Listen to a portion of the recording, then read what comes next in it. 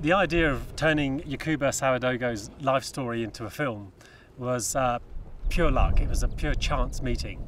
At the time, I was working for the BBC as a cameraman, and I went out to my friend who was living in Burkina Faso. I had a friend who was living out there, not with the idea of filming anything, but it was just to see what he was getting up to, what he was doing out there.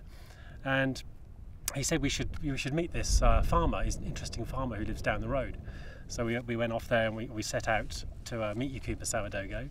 Yakuba showed me around his forest that he'd planted, and he showed me all the crops and all the regeneration he had done, and I was absolutely amazed. I mean, the ground was like this. It was this rock hard, and yet there was this beautiful kind of oasis in amongst it all, and I thought, this is pretty special.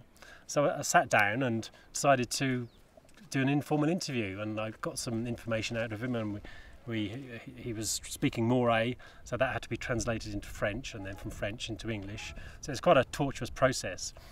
But at the end of it, I was convinced that there was a story there that had to be told. I didn't really know how I was going to tell it, but at that point I decided I wanted to make a film about his life story, and that's when the title came to me. Actually, The Man Who Stopped the Desert came to me right at the end of that first interview.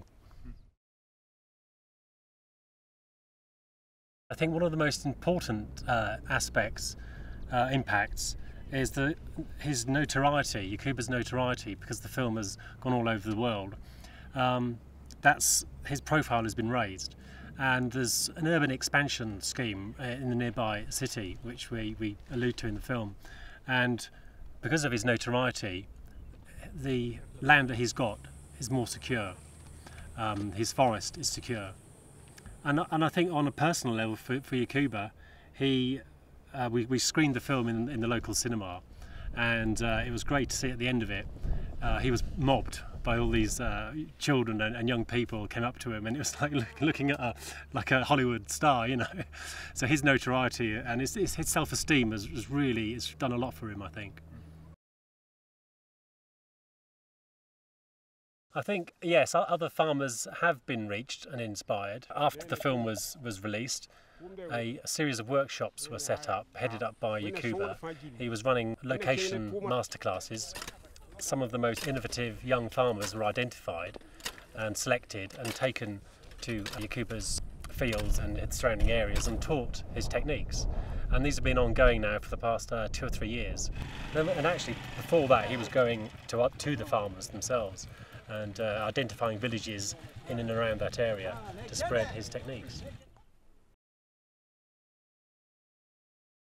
The reception of the film was more than I couldn't even imagine. I mean, when I first made this is the first film I've produced and made myself.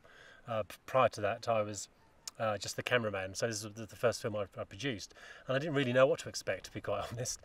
But I was absolutely blown away, especially when it was screened at the United Nations headquarters. And then from there it was picked up on by lots and lots of international institutions and by governments and film festivals.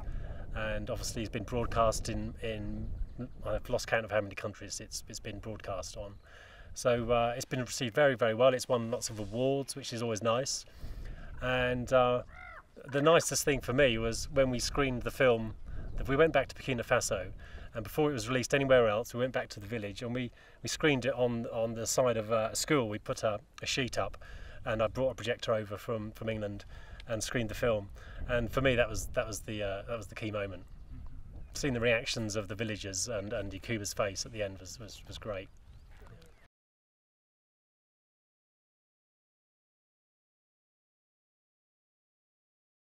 Ethiopia Rising is a bigger scale film.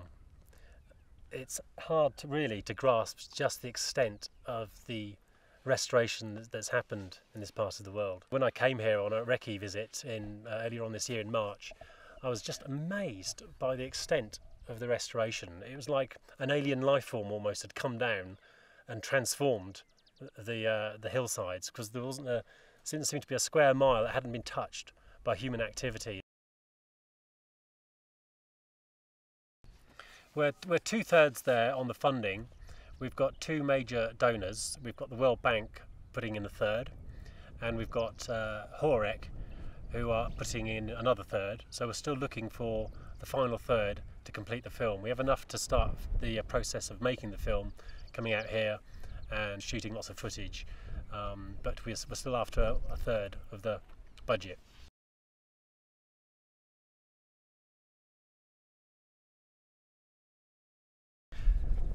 There's a huge difference, obviously, between Burkina Faso and Ethiopia. The most obvious thing is the landscape. I've mentioned to Chris Ray when he first took me to Ethiopia that I was glad I came here after Burkina Faso, because I think I would have been quite downcast if it was the other way around, because the landscape is the star of the film.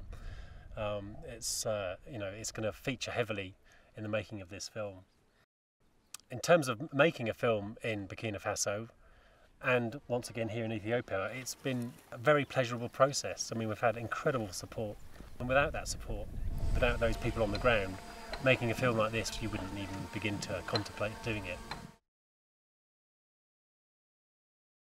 In this film, we do have another Yakuba Sawadogo type character.